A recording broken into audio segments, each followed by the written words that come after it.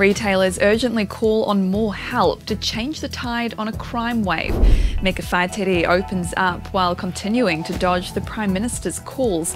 And is it time to officially open the debate on New Zealand becoming a republic?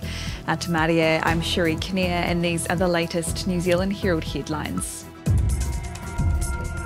Retailers are once again bolstering security as a surge in crime refuses to let up.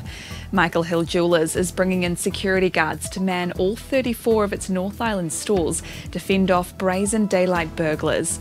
Its stores have been subject to 3 smash and grab incidents in the past week. Retail New Zealand Chief Executive Greg Harford says police are doing their best with their resources, but the situation is dire. There are a number of retail businesses that now have security guards on the door. There's a number that are considering that and other options to improve security. The Prime Minister's expressed further disappointment in Meka Whaitiri, this time on behalf of the people of Gisborne, as the former Labour Party minister is interviewed for the first time. She quit Labour last week, moving to Te Pāti Māori, remaining in Parliament as an independent MP until the election. She's since dodged phone calls from the Prime Minister over her decision, which blindsided him and other colleagues. The move means she's given up her responsibilities as one of the ministers in charge of the cyclone recovery. Chris Hipkins says he's disappointed as she had the ability to effect change in this area. An Auckland school linked to measles says most students will be able to return today.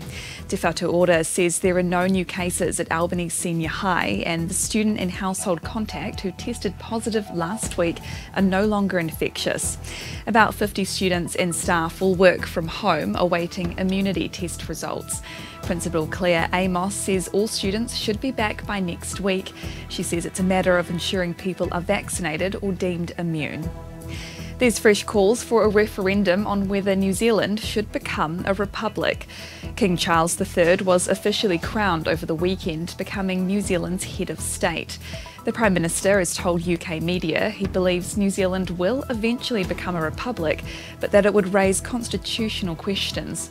Republic New Zealand executive member Peter Hamilton says the King doesn't represent our multicultural secular country. Now, if New Zealand has decided, yes, we want to keep the status quo, that is a democratic decision. If they decided that they wanted to change it and have a republic, that's a democratic decision. And the Secondary Teachers Union has received a new collective agreement offer, but says it falls below the cost of living increase.